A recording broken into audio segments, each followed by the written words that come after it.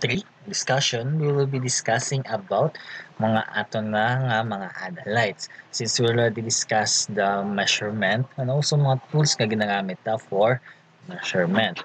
Kaya first important distinction we will make is among the term of your analysis, determination, and also your measurement. Okay, you will need to identify the difference between them. An analysis provides the chemical or physical information about the sample. The component in the sample of the interest is what you call your analyte. Okay, and the remainder of the sample is the matrix. Okay, in an analysis, we determine the identity, the concentration, and also the properties of your analyte. To make this determination, we measure one or more of the analyte's chemical or physical yang properties. Okay, an example, we will be helping to clarify between your difference sa imong analysis, determination, kag also measurement. In 1974, the federal government enacted the Safe Drinking Water Act to ensure the safety of the nation's public drinking water supplies. To comply with this act, municipalities monitor the drinking water supply for the potential harmful substances such as your fecal chloroform bacteria. Okay, what is fecal chloroform bacteria?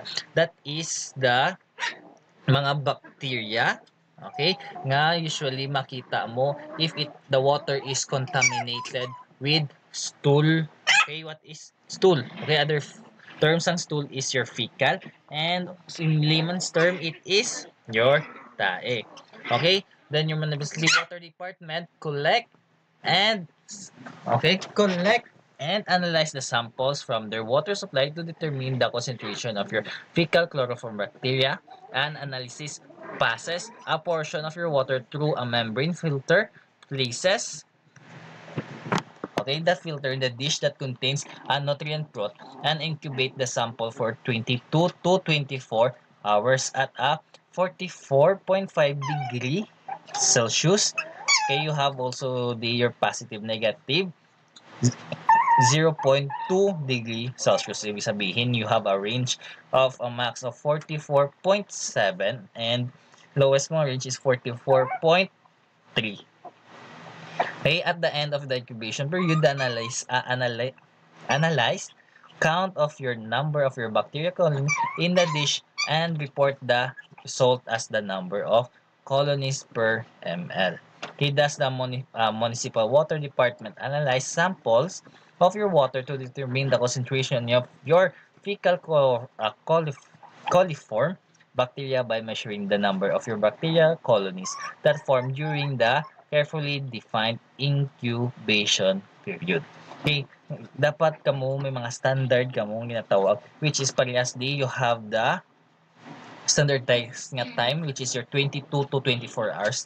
Ibig sabihin, a day of incubation. More than that, ibig sabihin na nga ay mga bacteria is either tama na gid kadamo nga nag-grow, kay napabayaan lang, wala mo siya na-count in a optimized nga setting, which is 22 to 24 hours, or nag-lessen ang imong bacteria tungod kinaubusan na sang nutrients ang imong broth. And also, makita nyo man you have the temperature kung sa di mo gina-incubate, and ang imo pag-counting. Okay, also you have here the yung representation that sa imong result is in every 100 ml. Okay, it ensures nga daw in a given 100 ml of your sample. We have here an example of your colonies of fecal coliform bacteria from a water supply. Ibig sabihin kung may matubo okay, there is a contaminant or mga bacteria which is dangerous para sa mga residents or para sa aton ng mga tao that would cause food poisoning. Okay, kay since it will cause illness. You have your fecal coliform count provide a general measure of the presence of your pathologic organism in a water supply. For drinking water, the current maximum contaminant level, okay, for a total coliforms, including the fecal coliform, is less than 1 colony in every 100 ml. Okay, municipal water department must regularly test the water supply and must take actions if more than 5% of the sample in any month, okay, man test positive for your coliform nga bacteria. Ibig sabihin, kung may magtubo da nga isa, hindi, more than 1 because it is less than 1. Okay? Dapat para maging negative siya, it's either 2 or more. Okay? Pero sa imo nga colony, sa imo nga pag-grow di, kasi mga agar, you have 1, 2, 3, 4, 5, 6, 7, 8, 9, 10. Okay, it's more than 10 gid. So it is very positive for fecal coliform bacteria. Okay? Then you have here 5% of the sample. Ibig sabihin, if you have 100 nga sample, okay, 100 na nga sample, hindi nga 100 ml lang class ha, 100 sample of different water sample sa amo na nga municipality. Ang isa rin kuha mo sa tiyak nga barangay, next sa isa nga barangay, sa isa pa gid, okay? Then, for example, sa isa ka barangay, 5 ka sample na ginkuha mo to come up of 100 sample. Okay?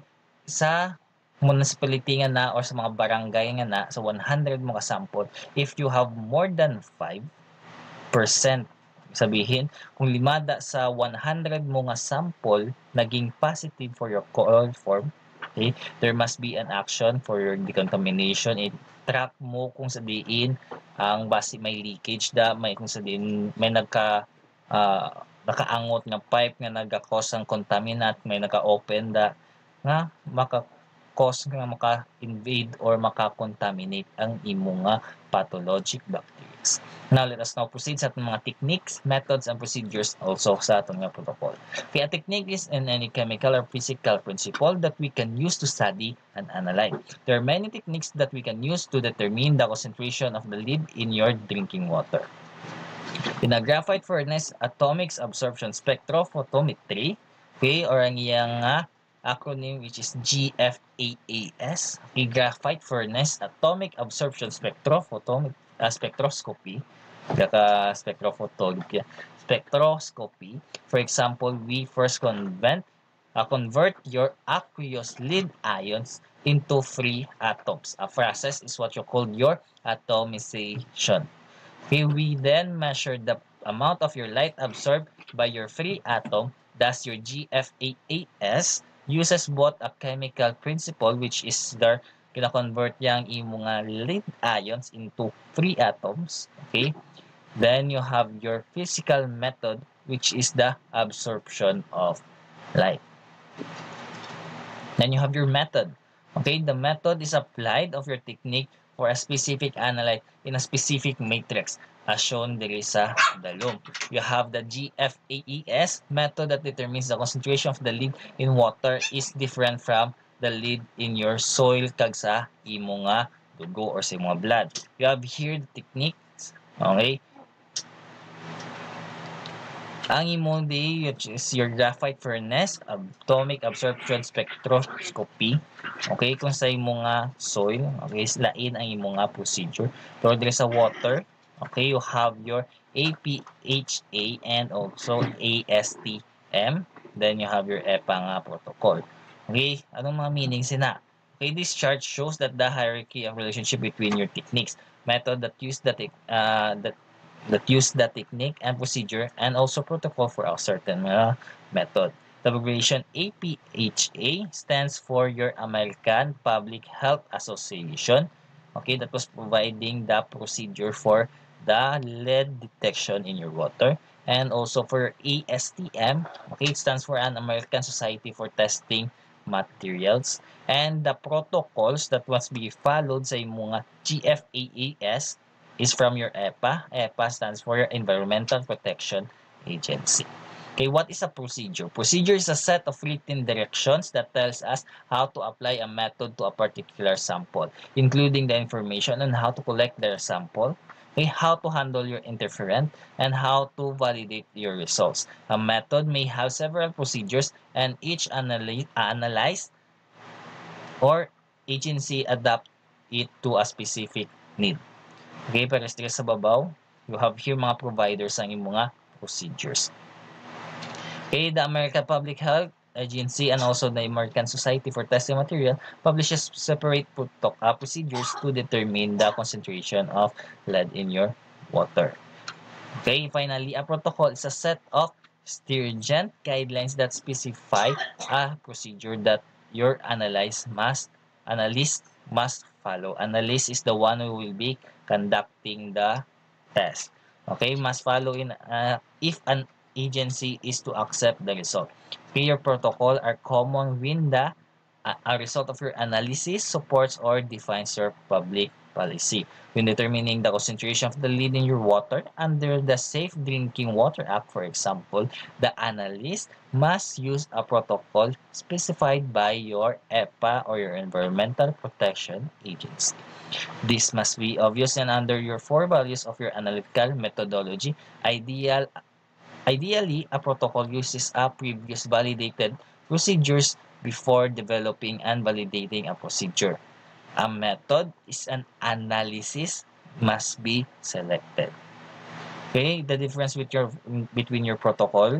Okay, protocol is okay, is an protocol uses your previous validated na nga mga procedure. Ibig sabihin, if it is successful, then kung i-apply mo siya as standard, okay, therefore may mga procedural ka pa din nga i-follow which will turn into a protocol nga mas gina-implement na. Okay? Before developing and validating your procedure. Okay, this requires in turn into an initial screening of available technique to determine those that have the potential for monitoring your analyte. Now, verifying analytical techniques. Okay, the analysis of a sample generates a chemical or physical signal that is proportional to the amount of your analyte in the sample. This signal may be anything we can measure, such as your volume or your absorbance. It is convenient to divide your analytical technique into two general classes based on whether the signal is proportional to the mass or moles ng imong analyte, or it is proportional to the analyte's concentration.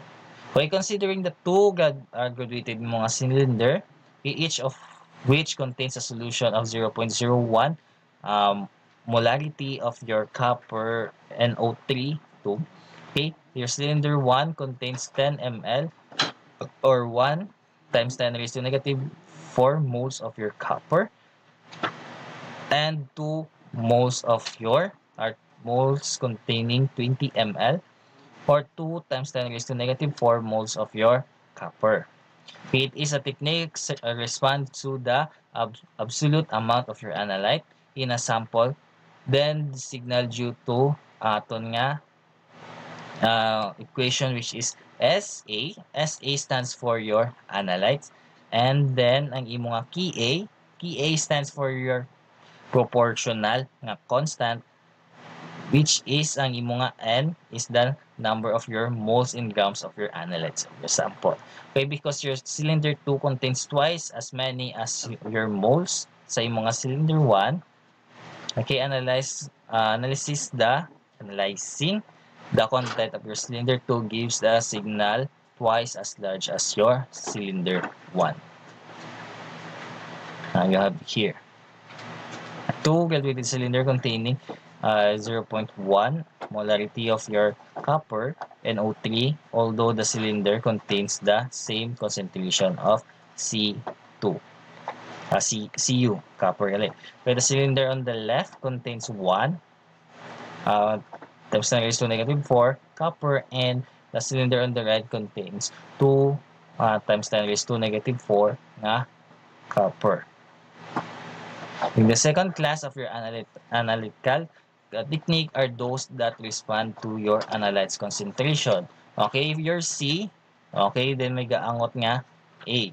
Okay, this is for your concentration. Same gihapon, the TA stands for your proportional.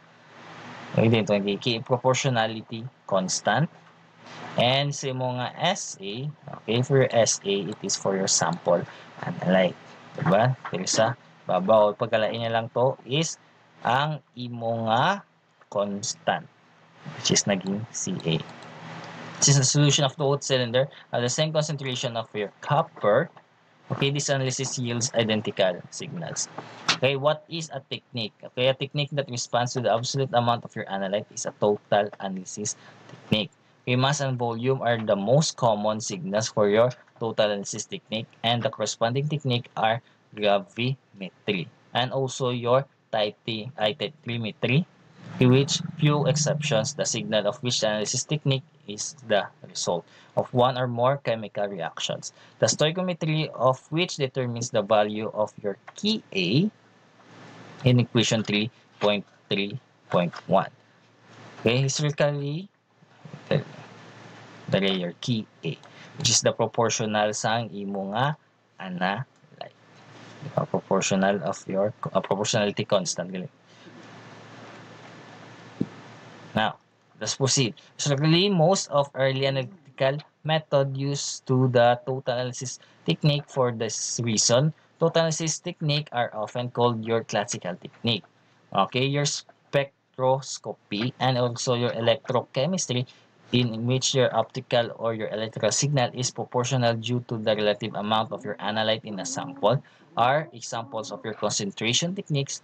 Okay, and the relationship between the signal and your analyte concentration is a theoretical function that depends on the experimental condition that the instrumentation used to the measure the signal.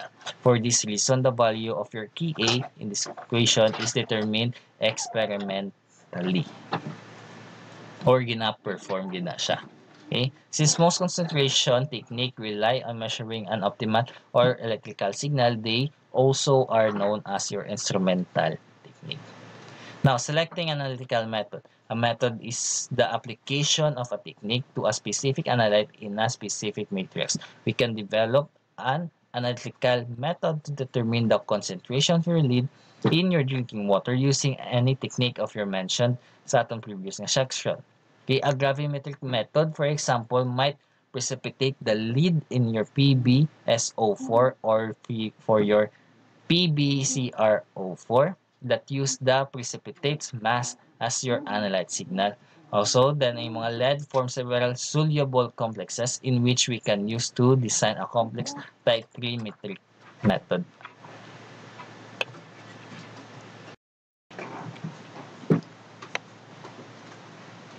Okay, where was I? Since ay umbrella ko. Okay.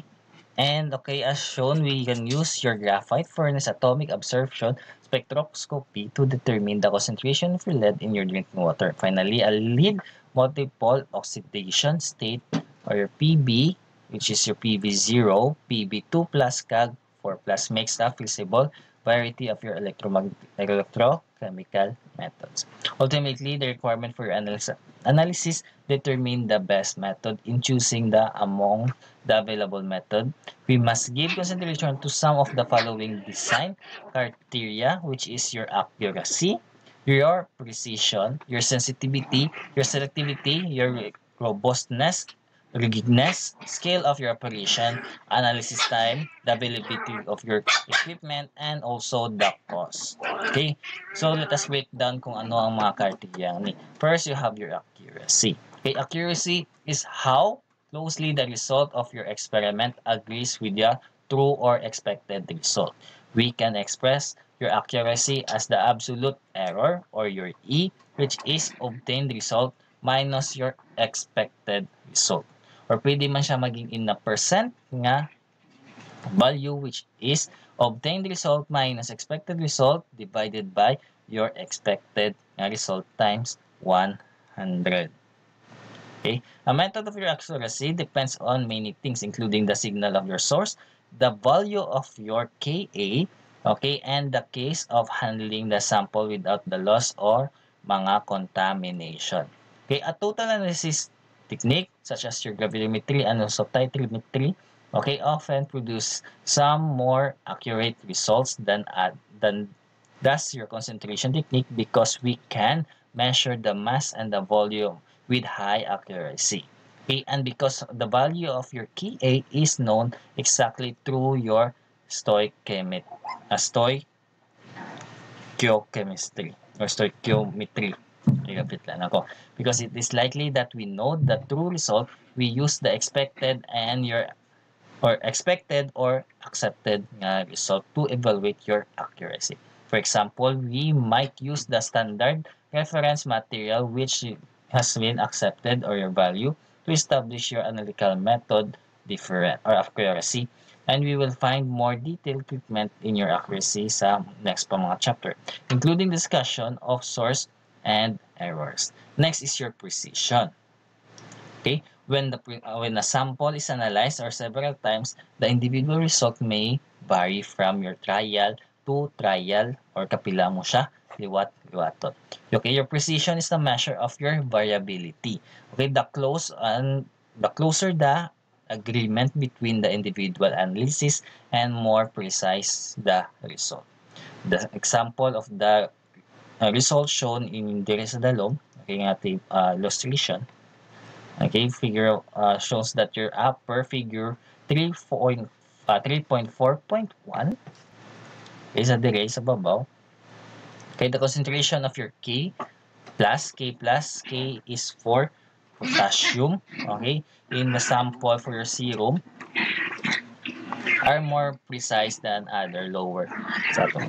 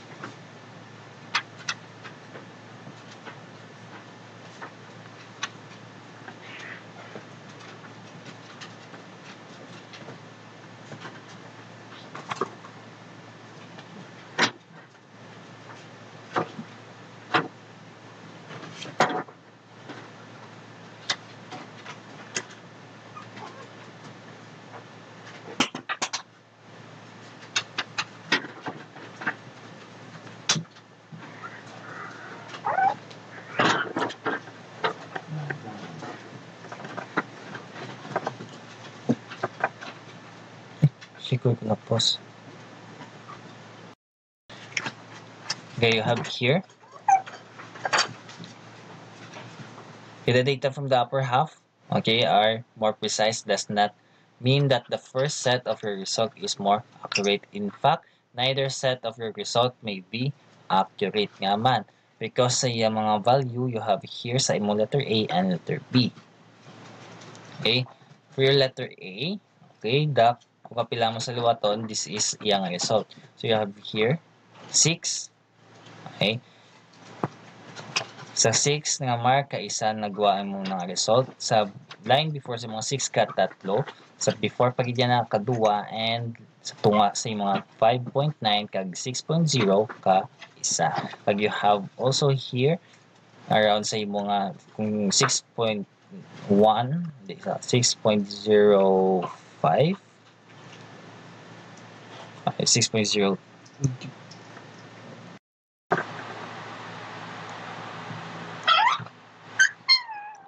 Now, we have here two determinations of your concentration of your potassium in a serum, showing that the effect of your precision. Okay, on the distribution of your individual result, the data A, okay, is less scattered, and therefore you're more precise nga data compared sa imo nga letter B, which is ga lapta gid. Then you have here a method's precision depends on several factors, including your uncertainty of your measuring of your signal and the ease of handling your sample reproductively.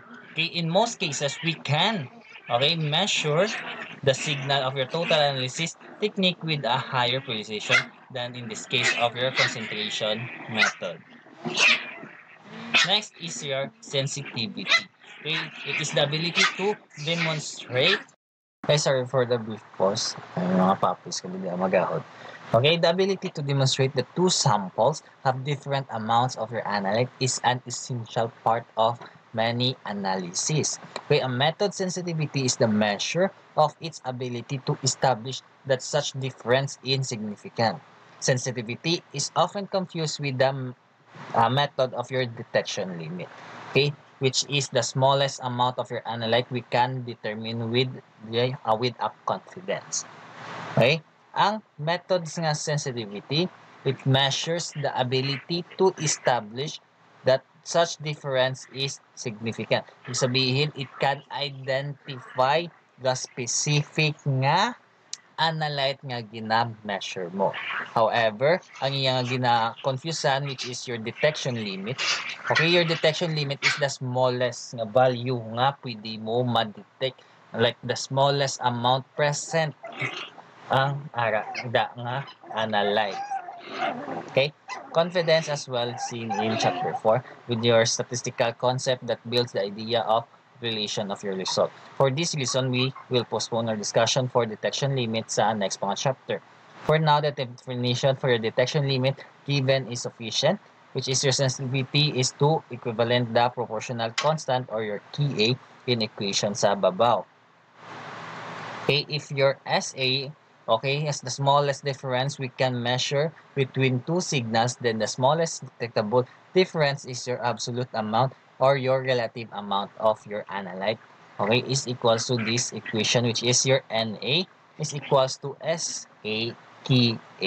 Your sample analyte kag imo nga proportional nga constant. Suppose, for example, that our analyte signal is measure of a mass using your balance, whose smallest detectable increment is around 0.001 grams. If our method sensitivity is 0.2 or 0.200, then our method can conveniently detect a difference in mass of a little as your Na is equals to positive negative 0.001 grams. Okay? Or kung 2 ang imo to, di ba, yung 0.02, it is equal to 0.0005 grams. Okay? For the two methods of your same SA, the method which is greater sensitivity, that is the method with the larger Ka, is better able to discriminate between smaller amounts of your analyte. Next is your specificity and selectivity. Okay? Okay, analyte method is specific if the signal depends only with your analyte. Okay? Although your specificity is ideal, few analytical methods are free from interferences. Okay, ano mga interferences ta? Okay, other nga mga analyte nga ara sa given nga sample. Aside pa that, you also have your mga interferences nga it's either makapadugang or those similar sila composition sa imong analyte. That's why they are being counted or being hindered. Okay, then we have your interferent contributes to the signal we expand sa amo tong equation. Okay, to include the contribution in its samples signal. Okay, you have here S sample is equals to SA plus SI is equals to your proportional constant and your numerical nga analytical plus your KI and I. Okay. Whereas yung imo nga SI, okay, SI stands for the interference in your sample, okay, to the signal, and your Ki stands for the interference sensitivity, and your N1 and your Ci are the moles or grams and also sa concentration sa imo nga interferent in the sample respectively. Now for your sensitivity, it is the measure of a method's freedom from interference. A method's selectivity for an interferent relative to the analyte is defined by a selectivity coefficient, which is your KAI. Your KAI naman yung equation is your KI and KA. Ibig sabihin, the proportional of your interferent and proportional of your constant.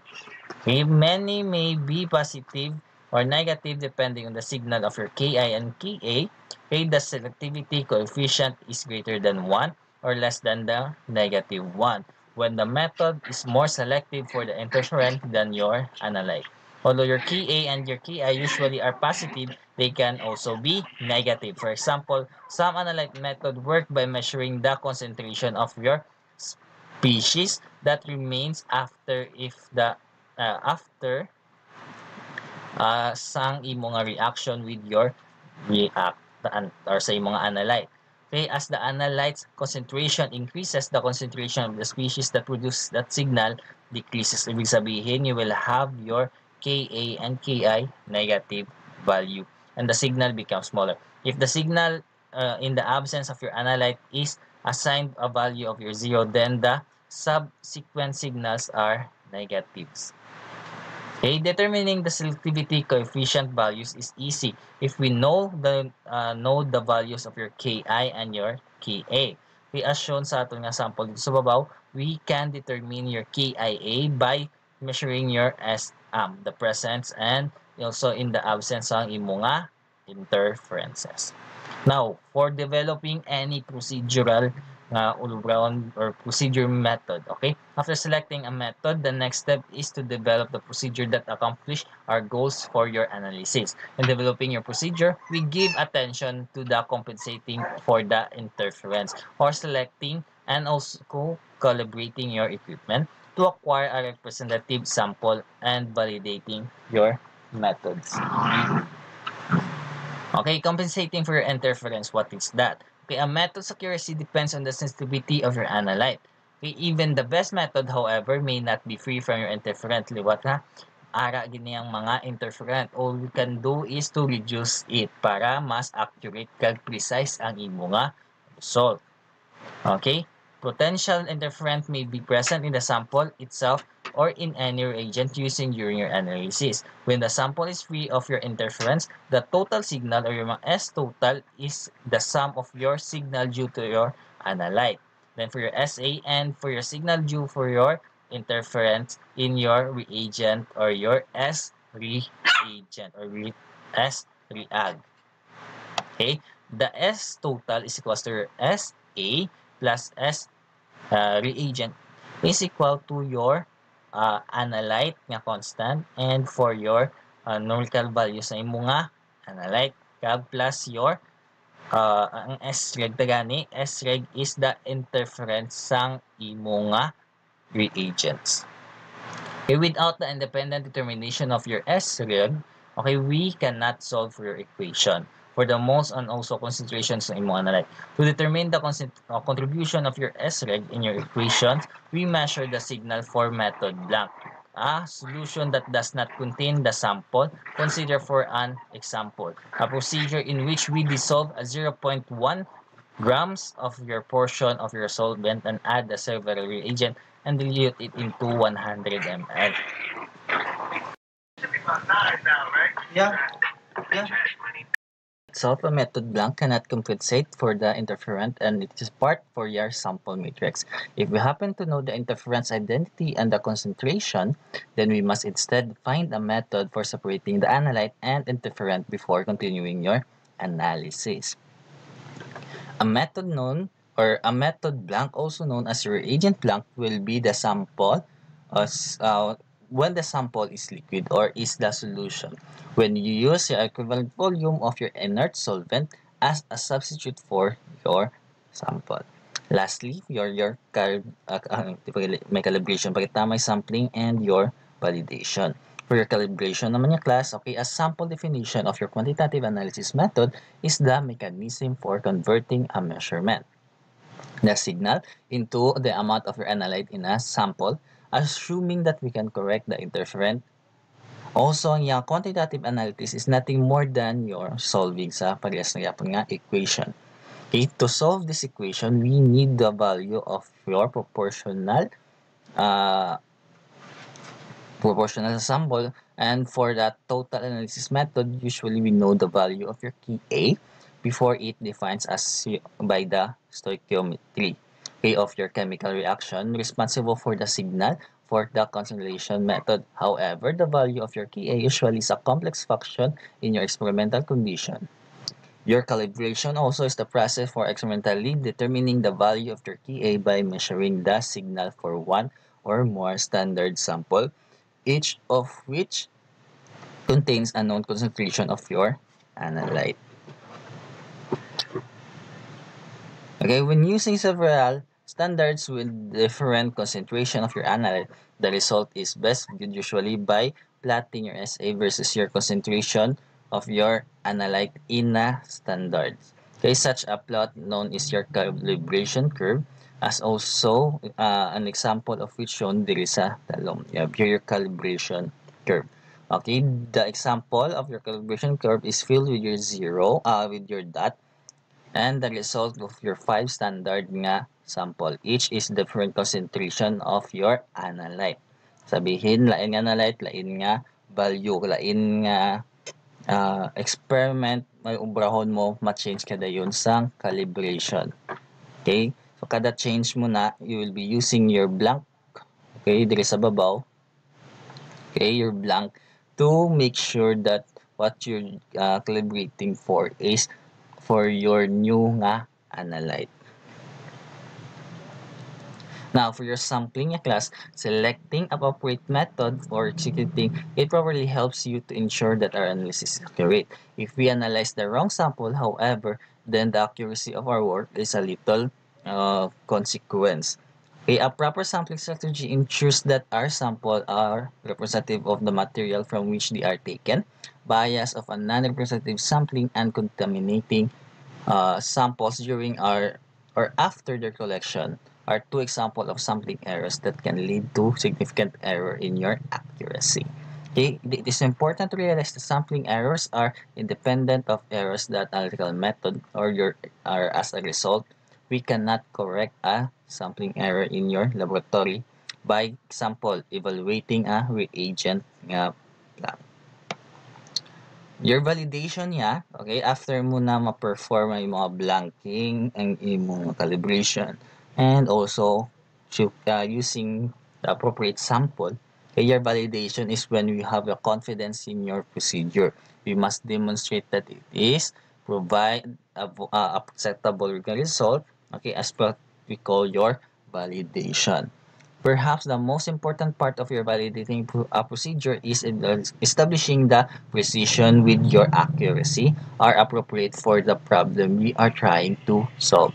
We also ensure that the written procedure has sufficient detail so that the different analysts, okay, ma-perform what our laboratory will obtain the comparable result or with a high accuracy or same nga result or mas precise.